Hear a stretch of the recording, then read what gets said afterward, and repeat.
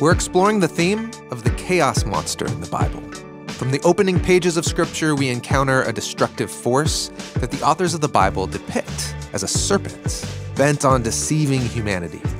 Again and again, we see that God's human image bearers choose to side with chaos instead of with God, and so become themselves chaos monsters as well. Today, we open up the scroll of Isaiah, and we see the prophet Isaiah warning Israel that they have become the chaos monster, aligning with death and destruction instead of partnering with Yahweh. And so, God has to deal with the chaos that Israel has brought. The fire's coming, and the fire is Babylon. Here's the surprising thing. The nation of Babylon is also a chaos monster. And so God's going to use a bigger, badder chaos monster to judge Israel? And if that's the case, then who's going to deal with Babylon? Even the monster that God summons to bring that fiery purification, even that monster that is Babylon will be itself held accountable to divine. This episode will also examine a question that's been on my mind from the beginning of this series, which is, what do we mean when we talk about the sea serpent, the chaos monster? If we want to sympathetically enter the imagination of these authors, they really want us to entertain that there's another dimension of reality with creatures that are intelligent like us, that are being described by these images. While the modern reader can think of chaos as an impersonal force, the ancients think of it in a more nuanced way, as creatures with influence over human reality. This is a picture of a cosmic battle, and in Isaiah, we get a vision of how that battle ends. The new creation is depicted as a huge feast on top of a mountain, and Yahweh will swallow up the monster. Today, Tim Mackey and I talk about the theme of the chaos monster and the scroll of Isaiah. I'm John Collins, and you're listening to Bible Project Podcast. Thanks for joining us. Here we go.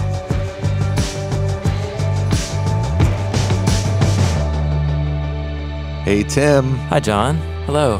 Hello. All right, we're at it. Yes, dragons. Dragons. Yeah, we're trying to work out the meaning and importance of the dragon theme throughout the storyline of the Bible. Yeah, there's dragons in the Bible. There's dragons in the Bible. And maybe what gives this particular theme in the biblical story a little bit of difference. All of biblical literature is rooted in its historical time and context, and the biblical authors were shaped, used by God's Spirit, but also shaped by their culture and upbringing. And so when they wrote in the language set in a time and a place and so on. So that's a big value for us, is to honor that historical context of the biblical writings. But there's something about this theme in particular, because the dragon slaying story was so widespread among Israel's neighbors, going way, and even like predating Israel in the neighboring cultures. And the way biblical authors use specific images, words, and phrases that are very popular in this widespread tradition, but then they tweak them. And that's just something, as I'm immersing myself in both the biblical texts about the dragon and the other ancient Near Eastern texts, that's just something that strikes me. Yeah. All the biblical literature is connected to its cultural context, but there's something about the dragon that feels like it especially is. And to be clear, when we talk about slaying the dragon, we're not talking about some young knight encountering a dragon in a cave. Yeah, not the medieval European. It's not the medieval kind of. Yeah. And that's the most common dragon myth of my childhood. Okay, same. Yeah, same for me. That's right. This is about Yeah. the storm god versus the sea serpent, the chaos sea monster. Yeah, that's right. And yeah, this isn't a story. I mean, the closest thing we have maybe is like Moby Dick or something. Yeah, exactly. And even there, that's a very modern Yeah. version of the sea monster. Yeah. So in all the cultures around Israel, up in the north, out in the east, down south, in Egypt and Assyria and Tyre, is all these stories of the chaotic waters represented by a monster, a serpentine monster of some sort that was chaos herself. Yeah. And needed to be dealt with, or life itself would unend. Yeah. And the story is chaos and disorder as a symbol of the danger disorder, and death that is just, we're all on the verge of at any moment. Any city, any society, any human is on the verge of no longer existing. Yeah. You can feel that sometimes. Yeah, totally. Yeah. So that universal human experience of these polar opposites of life and death and beauty and tragedy, of order and disorder, and you can just pivot from one to the next. It's like we're all of history and the realities on a knife's edge.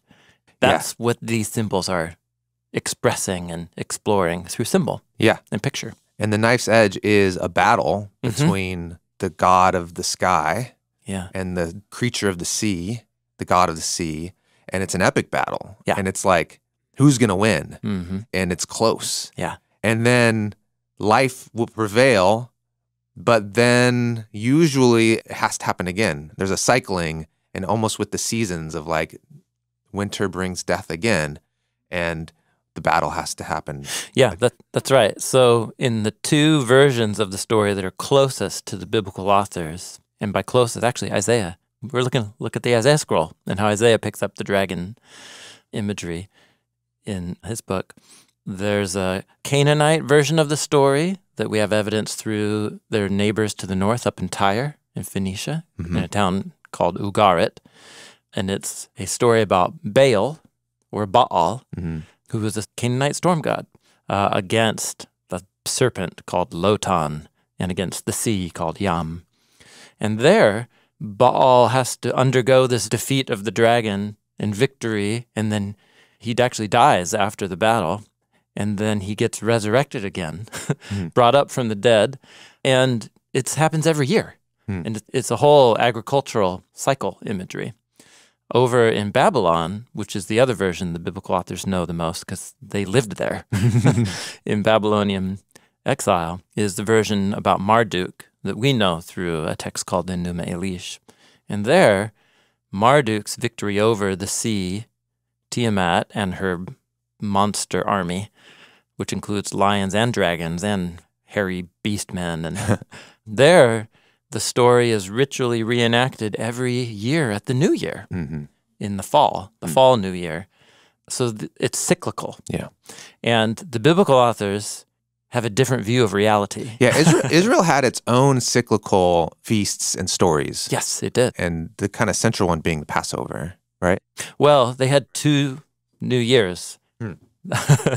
They had a New Year celebration at spring, and that was the first day of the first month. Okay. And then that lasted for 6 months. And then the second half of the year, a 6-month cycle, also begins in the 7th month with the New Year's, the Day of Atonement, and Sukkot, Feast of Tabernacles, all in that 7th month. Yeah. And they both are starts to different ways of thinking about the cycle of a year. Oh, interesting. But the point is that whether it's Passover, which celebrates God's victory over the monster Pharaoh, who enslaved them unto death and was defeated at the sea. Yeah. And then the fall New Year celebration kicks off the month that has at its center the Day of Atonement, which is also about the exiling of a sin monster out into the wilderness through the form of a goat. But that's a whole other set of symbolism. Okay. But your point, sorry, was that there is a cyclical nature to Israel's calendar as well. Yeah, but it isn't about who's going to win this time. No. You're celebrating a victory that is certain. And it's a victory rooted in the past, celebrated throughout human history, pointing to an ultimate victory. But the point is that the God of Israel, for the biblical authors, is not locked in mortal combat with a dragon. I love that you said mortal combat. So the other thing I guess is important to remember, and I'm saying this for myself too, is that by the biblical authors using this creature, is they're not whole cloth adopting this story. They're like, I don't know how you would say it. They're taking the character and the idea, but then they're employing it for their own purpose. Yes. And in the biblical story, the Leviathan, the Tanin, is not a rival of God, but just one of God's creatures that he made in his wisdom, that he put in the sea on day 5 that it plays there. It can praise God. And that's a pretty stark difference. Yeah, that's right. It would really stand out Yeah. amongst all of these other stories, being like, oh, yeah, we know about that creature too. Yep, that's right. These are the variety of dragon taming strategies, so to speak, in the Hebrew Bible. And so one of them is to acknowledge that the sea dragon, whatever being that image refers to, is a part of God's creation and is good, at least in its beginning or its essence. Mm-hmm. However, the fact that it becomes an agent of bad in God's world implies some sort of choice on its part to not participate in the flourishing of God's good creation, but rather trying to drag it back into the nothingness and disorder from which it emerged. And the figure that's doing that is described primarily with reptilian sea monster or ground snake imagery. Yes. And at the same time, in all of these neighboring stories, it's a god. Yes, that's It's a right. deity. Yeah. So it's not merely a creature. Yeah. It's a cosmic force. Yes. And that's also at play in the story of the Bible. Yeah, very much so. That this creature is connected to the idea of spiritual beings in some way. Yeah. Which I don't fully appreciate, and maybe we'll get into a little bit today. Mm-hmm. Yeah, it's certainly one of those things that emerges over the course of the Hebrew Bible as you read through it. And then once you get into Second Temple literature, which includes the New Testament, it's very clear to them what all these images refer to. Isaiah is one of the books in the Hebrew Bible where these images really come into sharp focus. Maybe. I guess we'll see if we experience them that way. But so what I want to focus on is the imagery of the dragon and the rebel star being. The rebel star being. In Isaiah's oracles against the nations in Isaiah chapters 13 to 27. We're just going to read a few of Isaiah's poems, but watch how they're going to pick up the imagery from where we've been so far in this conversation, but also kind of provide some new focus. Okay.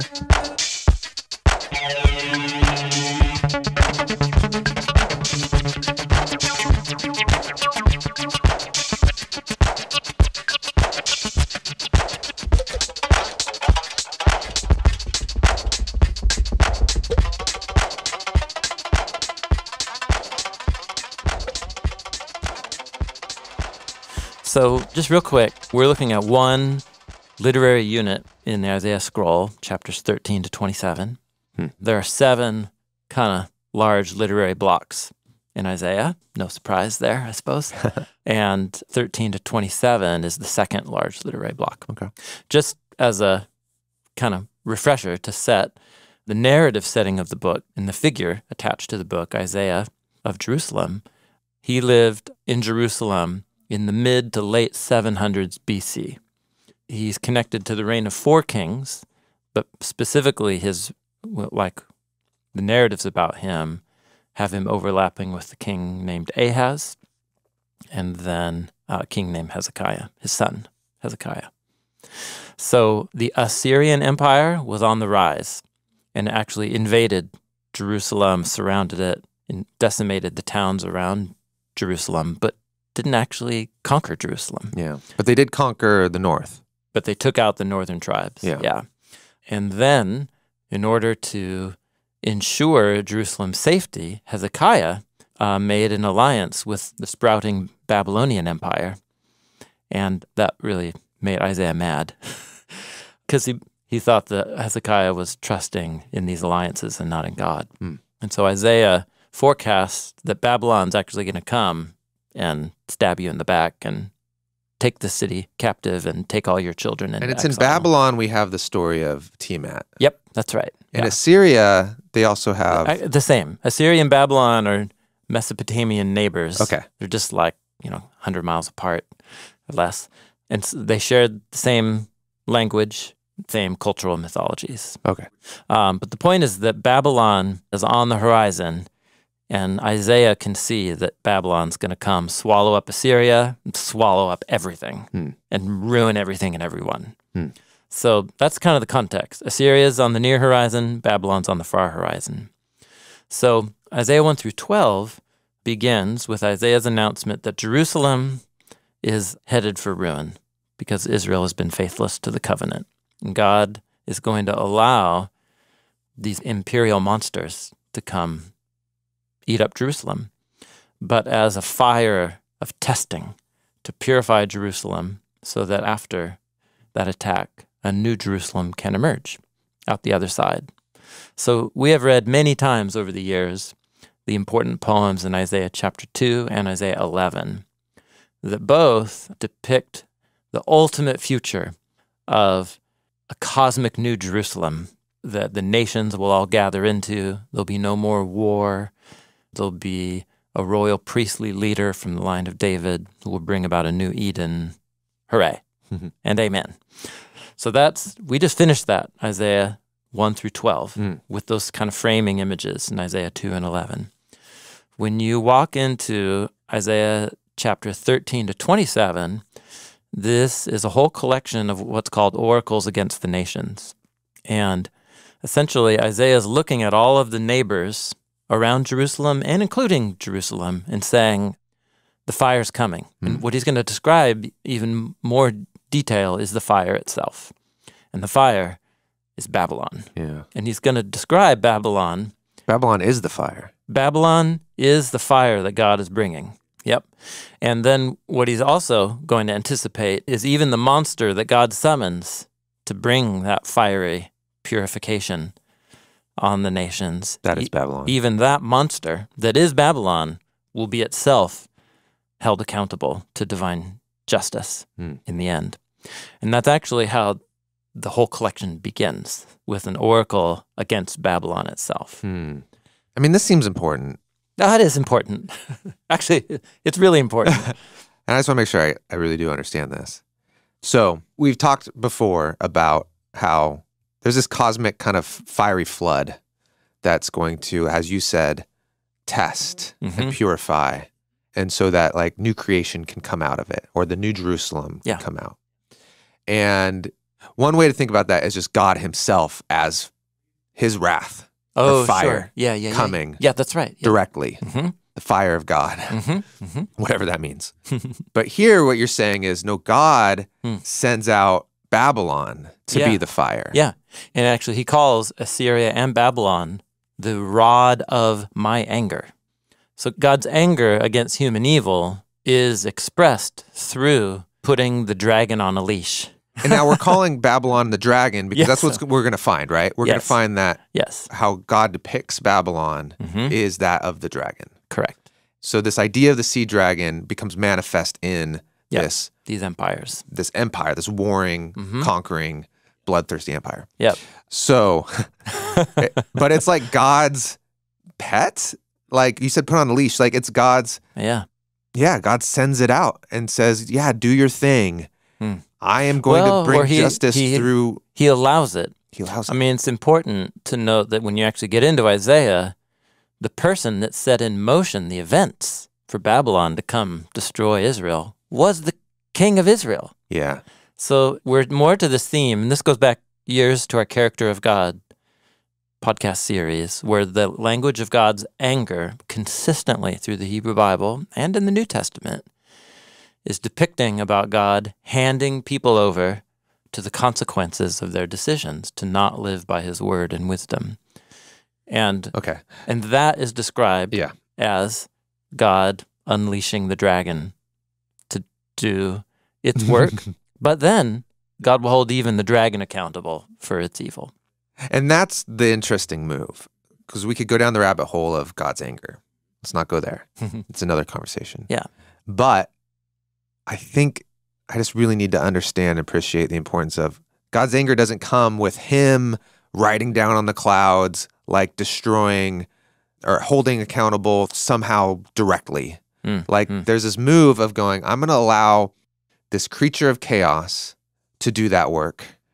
And then I'm going to hold the creature of chaos accountable as well. Yeah. And that's a very unique story compared to the neighboring stories of saying, this creature of chaos is in a battle against God, the God of the sky, and they got to duke it out, and the God of the sky is going to win. this is like the God of the sky is like, no, that thing, it will just do what I want it to do. Yeah. Like I'm more powerful. Yes. And I'm going to let its destructive nature just kind of have its way. And that's kind of weird. That's, well, not weird. It's just unique. It's, yeah. I think here's what's happening. It's so funny, we haven't read any of the text yet, but what the biblical author's deepest conviction is that Yahweh, the creator of heaven and earth, is ultimate reality. There is no reality more transcendent, above and beyond than Yahweh, Elohim. Okay. So whatever chaos and death is, it's down the chain of causation of importance and significance or sovereignty and power and authority. So sometimes the biblical authors want to highlight that Yahweh Elohim is the ultimate cause and the source of all reality. And so they'll depict scenes of divine judgment or God bringing justice on human evil as God doing it himself. There are other times when they'll depict God using agents to do it on his behalf. And that's what we find like here in Isaiah. But there are also images in Isaiah where it'll just talk about God sending the fire on Jerusalem. And so I think it's more the biblical authors actually have a more nuanced way of thinking about cause and effect and God's relationship to cause and effect. And sometimes they just take the causes all the way up to the ultimate source. And other times they focus on secondary or third agents. And the dragon, I think, falls into that category. All right, let's read some. Okay, so the important thing about the literary design of Isaiah 13 to 27 is it begins with 2 chapters about Babylon, Isaiah 13 and 14. Then there's a poem about Babylon in the exact center of the collection. That's chapter 21. And then there's a poem about the fall of this cosmic city of arrogance and violence that's depicted as a huge city on a hill, but that's like a terrible city. And it's depicted as a dragon that God is going to hack up with his sword. But it's never described as Babylon. And I think it's on purpose. Oh, so, okay, hold on. So this whole collection, 13 through 27, it begins with a story of Babylon falling, but you're saying it doesn't reference Babylon? It does. Oh, it does? Yep, it's about the Babylon and the king of Babylon. And then in the middle of the collection, chapter 21, again, it's about Babylon falling. Yep. At the very end, it's about this cosmic city of chaos, not called Babylon. Yeah. But it's this dragon. Correct. Okay. And it's about a cosmic city mountain that God is going to elevate above all nations and make a feast and swallow up death, and there's no more crying and pain. And that is called Jerusalem or Mount Zion. Okay. So I think because the way this pattern works is Babylon is just the current manifestation of the dragon. Yeah. There'll be more. And however many more there are, ultimately the energy behind it, God will bring that down. So, to the star god and to the dragon. Okay.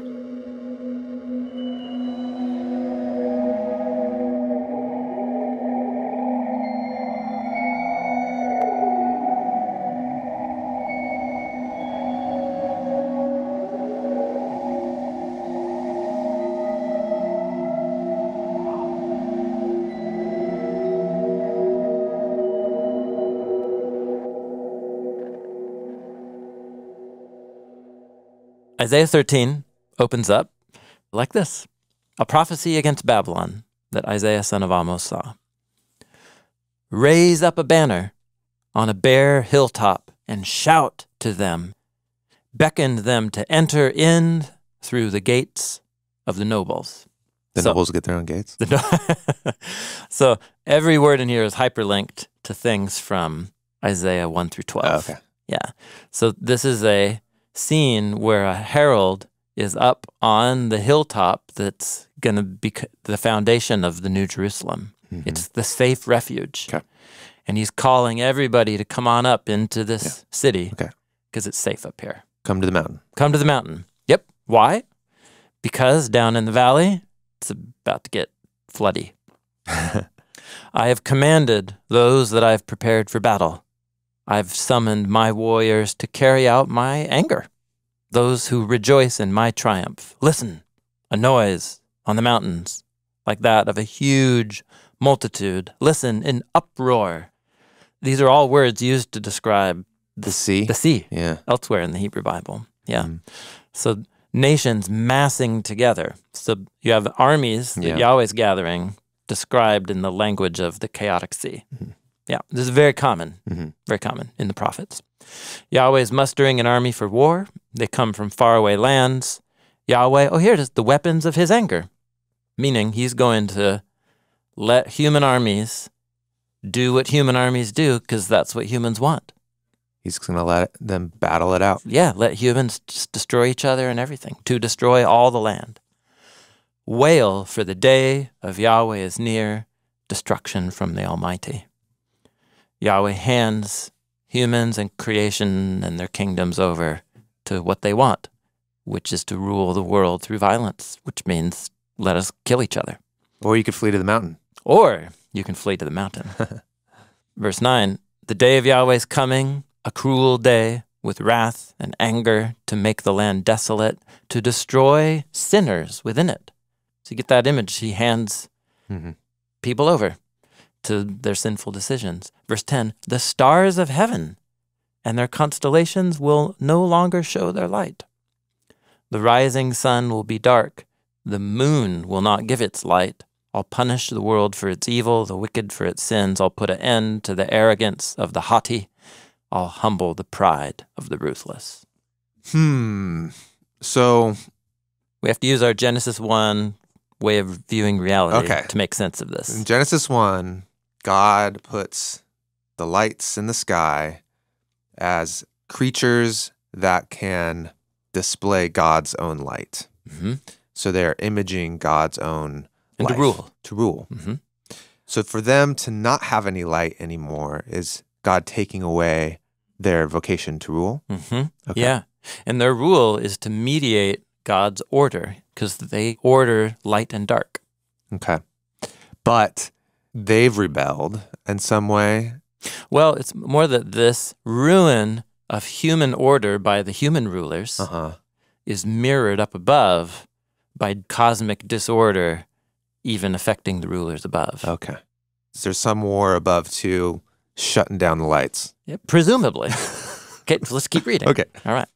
So verse 17, what does this all refer to? Verse 17, look, this is still God speaking. I'm going to stir up the Medes. Persians? The Medes, Media, and Persia were neighboring cultures. Okay. And they eventually merged into what was just called the Persian Empire. But there were distinctions, kind of like Babylon and Assyria. Were both distinct, but also similar. So I'm going to stir up against Babylon the Medes. They don't care about money. They have no mercy on children. They're going to destroy. Verse 19, Babylon, the jewel of kingdoms, the pride and glory of the Babylonians will be overthrown like Sodom and Gomorrah. So that's what this poem is actually about. About the current world empire getting overthrown by the Medes and Persians. And somehow that earthly conflict between empires is of cosmic significance. So where Isaiah goes in chapter 14 is then to say, on the day that the king of Babylon, gets put into prison because of the coup, the political coup. What political coup? Oh, well, the Babylonian kingdom fell actually without a huge civil war in Babylon. It was almost all a political and military coup that happened with a lot of details that I probably should learn more about. But it's referenced in the book of Daniel. So Isaiah imagines that just like a king gets enthroned and people write poems to celebrate his enthronement, so he writes this inverted dethronement poem about how he's taken down from his throne, and he calls it a taunt. It's actually a mockery poem. This would be really popular on TikTok if he found a way to do this today. Oh, how the oppressor has ceased. His insolence is no more. Yahweh has broken the staff of the wicked, the scepter of rulers that struck the people in wrath, blows without ceasing. You ruled the nations in anger and unrestrained persecution. Bad dude. The grave below, sure getting excited about you. To meet you when you come. It's rousing up all of the Rephaim. Oh, this is the Rephaim. The Rephaim. These are the spirits of dead warrior kings. That is, we also know them as the Nephilim. It's raising up all the kings of the nations from their throne. It's a little scene in the underworld. It's like the underworld kings. Underworld kings who, they're not really important. They're all dead. But they all get up and they say, oh, you yourself are now weak like us. You've become the same as all of us. You put us all down here when you executed us. So how does it feel? Verse 11, your pride is now brought down to the grave, and the sound of your harps. Yeah, don't hear those anymore. You know what you're going to have as a bed now? Just a spread of maggots and a covering of worms. That's your blanket. Yeah. Oh, how you've fallen from heaven, O morning star, son of the sunrise. You are cut down to the ground, O conqueror of nations. You said in your heart, I will ascend up to heaven, raise my throne above the stars of God. I will sit on the mountain of assembly, that's the assembly of God's divine council, on the summit of Zaphon, that is the mountain referred to in the dragon-slaying myth, specifically in the Hittite version. It's a mountain called Haziz, up on the coast where, let's see, Syria, Lebanon and Syria meets Turkey down on the coast. It's this huge 6,000-foot mountain right on the coast. And it's where in the Hittite version of the dragon-slaying myth, the dragon is born on the mountain and crawls down into the sea. Oh, wow. Yeah. So King of Babylon goes on, I'll ascend up to the high places of the clouds and make myself like the Most High. But in reality, the kings say, you are brought down to the grave, to the depths of the pit. Okay. All right. And so this sentence here, you've fallen from heaven, morning star. This is, in context, it's clearly talking about the king of Babylon. Correct. Yep. And it calls him a fallen star, specifically the morning star. And if I remember correctly, this is one of the planets that Yeah, Venus. It's Venus? Yes, it's the last star you see surviving the sunlight right before the sun rises. Because it's the brightest star. Yeah. But it also doesn't follow along with the constellations. It's got its own pattern. Because we call it a planet. Yeah. Which comes from the Greek Wander. word planeo, to wander. Yeah. It has a different pattern. Yeah. Deviates. It's a deviant sky ruler. Deviant sky ruler that holds on as long as possible when the sun comes out. Yeah. And so we need to re-import what we were talking about, which is these aren't merely stars. In biblical imagination, these are creatures. Yeah. These are spiritual rulers above. Heavenly rulers, God's counsel. Okay. So there's something going on here, which is we're talking about the king of Babylon, and the biblical author is very comfortable calling the king of Babylon what we would call a heavenly ruler, a heavenly being. Heavenly being. Heavenly being. A deviant heavenly being. A rebellious heavenly being. Now remember, however, we have categories for this because the Cain story in Genesis 4 taught us that humans can become agents of the dragon. And you can talk about the dragon as its own agent, like in the Garden of Eden story. It's the snake whispering and talking. But then in the Cain story, we're taught that there's just a voice in Cain's ear called sin that wants to consume him, an animal. But he's called to rule it, like the animals, and he doesn't. And so after that, then we saw with Lamech, and then Nimrod, and then Pharaoh, and then sheesh, where'd we go after that? Sisera, and then Goliath. And what was Goliath except one of these like champion warriors, right? Who's making fun of the king of Babylon now. So humans can become agents of this cosmic chaos monster that can be depicted as a sea monster, but also now here depicted in the language of a rebel star. And this brings us all the way back to remembering in Genesis 1, the bonus creatures in the darkness. In Genesis 1 are the stars, and the bonus creature in the seas of day 5 are the dragons. And as we're going to see right here in Isaiah, this is the star image, And then matching on the precise opposite end of this literary collection is the image of the dragon as well. So we start with the star. Okay.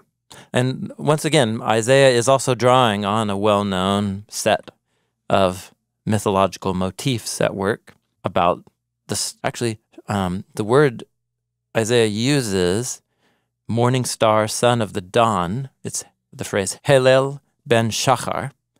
Morning stars, Helel, sun is Ben, and then Shachar is dawn. The word dawn is an actual deity in Canaanite literature and mythology, the sunrise. So that's how this collection begins, depicting the downfall of a rebel star. Yeah. Let's turn to the opposite end of this collection in Isaiah. It's 24 through 27. Sometimes this collection is called the Isaiah Apocalypse. It's it's such a cool literary unit. And it is riddled, like packed with hyperlinks to Genesis 1 through 11. Okay.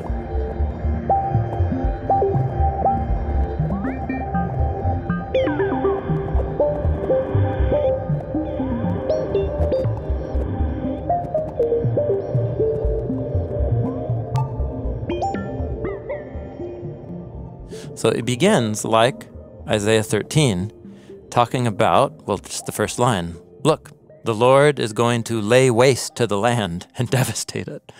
He's going to ruin its face and scatter its inhabitants. Like Babylon. Yeah.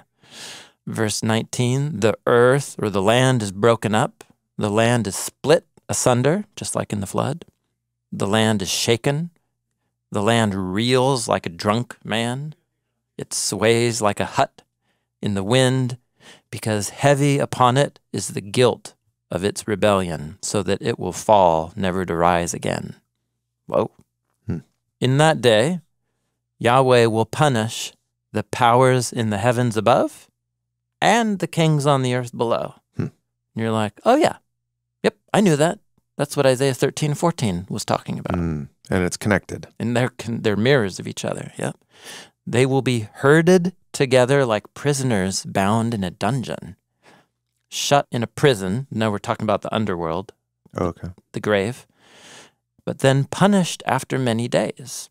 The moon will be dismayed, the sun ashamed, because Yahweh will reign as king on Mount Zion in Jerusalem, and before its elders with great glory.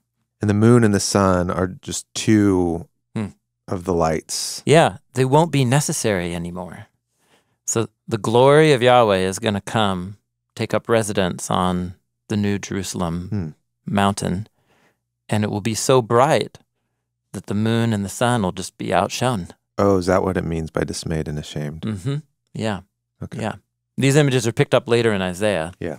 So in Isaiah 13, they were going dark just because of the great storm and collapse of the cosmos, whereas here, they're just not necessary. But before we get to that, the rebel powers in the heavens above, any lights that don't want to participate, it's sort of like the lights become unnecessary. Yeah. And any lights that don't want to yield their role to Yahweh, the ultimate light, well, here Yahweh is going to put them in prison, as well as any kings who don't want to yield their power to the cosmic king. So that scene is followed by another poem that's awesome. It's about how on this mountain, Yahweh is going to make this rich feast for all the peoples, a banquet of aged wine, the best meats, the finest wines. And on this mountain, he will destroy the shroud that's enfolding all the peoples, like a sheet covering all the nations. He will swallow up death forever. He will wipe away tears from all faces and remove his people's disgrace from the land. So death is thought of as some sort of covering? Yeah, like a sheet that's just blanketing all of us, blocking out the light, blocking out. Covered in death. Yeah, yeah. And God will destroy that. He'll swallow it. He'll swallow up death. Swallow it? Oh, yeah, swallow up death. Yeah. It's reversing a common motif, because usually the grave is depicted as swallowing up everything. Oh, yeah. Whereas now it's... Or the sea monster swallows up. Yeah, it's like the death of death. Yeah, swallowing is a sea monster image. Yeah. Yes, absolutely. So we have the land is going to be decreated.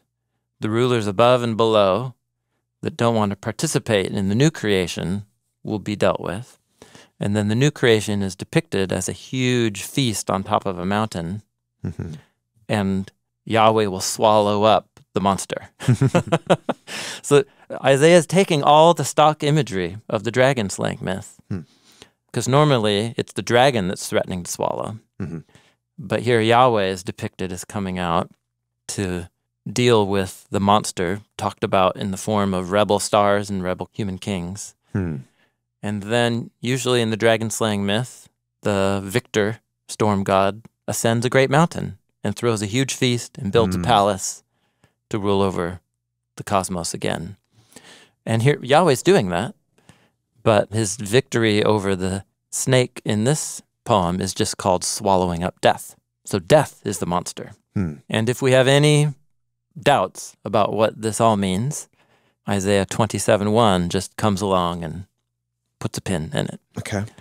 In that day, Yahweh will punish with his sword, his fierce, great, and powerful sword, the Leviathan, the gliding serpent, Leviathan, the coiling serpent. He'll slay the monster of the sea. It's a kaleidoscope of images, It isn't it?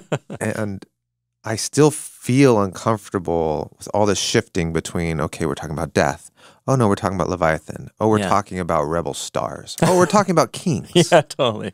Like, it's really disorienting for me. Yeah. Because every shift, it's like, I feel like, okay, I want to understand what do we mean by serpent? Oh, no, actually, we're talking about kings. Well, I know what that means, like a corrupt king. Okay, but now we're talking about rebel stars. I think I know what that means. And it's just like, I don't know. Yeah, and then that feast where Yahweh swallows up death is followed up later in the poem with this line, Isaiah 26:19. But your dead will live, their bodies will rise. Those who dwell in the dust will wake up and shout for joy. Oh, wow. So basically you have, let's just separate them into opposites. You have the land that's full of armies that are roaring like a flood. Yeah. And they're all going to kill each other. Yeah. And then the ruler of all rulers on earth, the king of Babylon, is going to descend to the grave and meet all of these other earthly rulers. But then you also learn later that that earthly set of kings, and especially the big bad one, is mapped on to a rebel heavenly being who also presumed a greater status and role for themselves, and not just as an image of God, but as Elohim. I'll ascend up to the mountain. So they're also cast down. And in that realm of death, both the rebel heavenly beings and the rebel earthly beings are handed over to the ruin that they've unleashed on God's world. Opposite of that is the high place, the mountain of Yahweh's glory and victory and reign. And there's a huge feast where the monster that swallowed everybody, that is death, is swallowed up in life, and resurrection from the dead in a great feast forever and ever. And so all of these kaleidoscopes, images, but there's really just two, there's a binary where you can see where all the things match with each other. You have Yahweh, his people, life on a mountain with a feast in the new creation and resurrection. You have the underworld and the sea and the dragon and the deviant star and the rebel kings who spread death and end up dying themselves. Yeah. But you're looking for what's the more precise relationship on... Well, not just the relationship. I think I get the relationship. I think what I'm wrestling with is, what are we actually talking about? So back to that question. Okay, yeah. So, and let me pose it this way. Okay. I know death is real. Death is a very real thing. Okay, I'm confident of that. I know that war and like kings of the earth that use pride and arrogance and oppression, and they can cause death. Yeah, a corporate form of death and ruin. Yeah. What happens to my body and mind on an individual level Can happen to a whole culture, can happen to civilizations. Yeah, that's right. Yeah. Okay. So those are very real things. Mm-hmm. Now, what you could say is now every other image after that is just a way to describe how the reality of human death, human corruption, human violence. So talking about either the dragon or these spiritual heavenly beings, they're not real. They're just a way to talk about I see. like something that is real, which is death and that's one possibility. That's one possibility. Yeah, would be. This is all what we would just call mythic language. Yeah, totally. And it's just helping us understand how to deal the reality with of human this. experience. That's right. It's just, and all the imagery is a mental projection up into the heavens of just stuff that we got to deal with. Yeah. That's one way. That's one way to think about it. However, it's not that simple, and at least in the way that the Bible thinks, it actually thinks about a reality that's deeper or above or beneath, however you want to think about it, that is actually very real. Yeah. In other words, if we want to sympathetically enter the imagination of these authors to see the world in their eyes, not just assimilate their way of talking to my way of seeing the world. Okay. Or our cultural's way. If we want to sympathetically enter, they really want us to entertain that there's another dimension of reality with creatures that are intelligent like us and that are being described in some way by these images. So when we get into this category of then what's the powers underneath, the creatures underneath, we're saying it's real, but then when we encounter images of fallen stars or sea serpents, dragons. Or talking snakes. Yeah. Or like Cain, a voice in his ear, as it were. That these are ways for us to represent and try to understand real creatures using what we would call mythic. Symbolic, yeah. And if the word mythic is a hang-up, just remember myth means a symbolic narrative to talk about real realities in the human experience. And because it's not trying to tell you exactly what it is, like it's the sea serpent, or it's not, that's, the point isn't, that's what the creature exactly is. Oh, I understand. In terms of reference. Right. Literal reference. Literal reference. Right. It's more of a symbolic representation. Yeah. Because of that, these images become very flexible. And that's why you can be talking about the fallen star and then suddenly just be talking about death and then be talking about a sea dragon. Yeah. Because I start to get hung up in like, well, like... Yeah, that's right. Yeah, we have, here in the modern West, we have severely underdeveloped symbolic imaginations. In some ways, yes. In some ways, no. Like, we actually really do get it. But we have this hang-up between, well, is it symbol or is it real?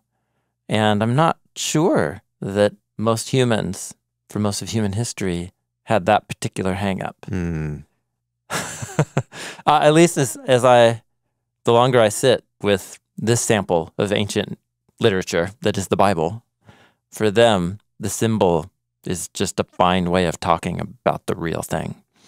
I don't need more than that. Okay. But I say that empathetically with you because I share that instinct of like, but what's the real thing? Well, and I still care about what's the real thing in terms of what are all of these symbols meant for me to try to understand. And it's not that like if I go out into the Pacific Ocean here, I might encounter Leviathan. Right. That's right. And like an actual thing. You would meet some creatures eventually that would likely destroy you. Yeah, totally. Yeah. And that would be sad. A whale might actually swallow me up. That's a possibility. Yeah. So, but it's not preparing me for that. But it is preparing me for the fact that I will encounter chaos and destruction in such a way. In the moment, it might just look like the death of a friend. Or might look like a tragic homicide. Yeah. Down my street. It might look like a warring nation against another warring nation. Yeah. And or an earthquake. Or an earthquake. Man, yeah, that's happening right now. Mm-hmm. And when I experience that, one way to think about that is the dragon. Mm-hmm. Yeah. And the fact that we live outside of Eden, that is, in a realm where we're constantly on the knife edge between life and death, chaos and order, and it's a live battle, conflict, as it were. And the biblical authors have no doubt about the ultimate outcome of the conflict, that Yahweh's going to hack the dragon's heads off. And that's different than how their ancient neighbors thought about that story. But at the same time, it recognizes we are outside of Eden and we're dying out here. And it's actually we're a lot worse off than most of us think we are. And that's what these images are trying to name and help us begin to wrap our minds around, not to reconcile with it, but to understand there's a deeper dimension of reality at work than just what we see and experience. I think another thing that I'm realizing is my picture of what we would call cosmic evil, or, of chaos and death, I think is too neat and simple. And even after we did that whole God series, that like really went in deep into that topic, it still to me feels like I have maybe a caricature of like God and Satan or angels and demons. And I don't have a rich enough kind of maybe perspective about spiritual evil or heavenly evil or whatever you want to call it, to be able to then come in and think about the sea dragon or think about capital D death that God has to like destroy, swallow up. And yeah, I don't know. Does that make any sense? Well, yeah. Is it similar? Because when I hear that, I'm thinking back to the comment I made a few minutes ago to say I think most of us in the modern West have a really underdeveloped symbolic imagination for evil and death and chaos. And I think these symbols gave the biblical authors, and as we'll see in later conversations, Jesus himself, these images provided a whole way of handling and thinking about how they encountered death and sickness and disease and evil and murder and greed. It was all like a bundled together for them. Whereas for us, we tend to separate natural evil and moral evil and sickness and mental illness and spiritual evil. These are all separated for many of us, and they weren't in this way of viewing the world. They were all manifestations of something deeply wrong in an interconnected way. And I think that's what the dragon slaying story provides.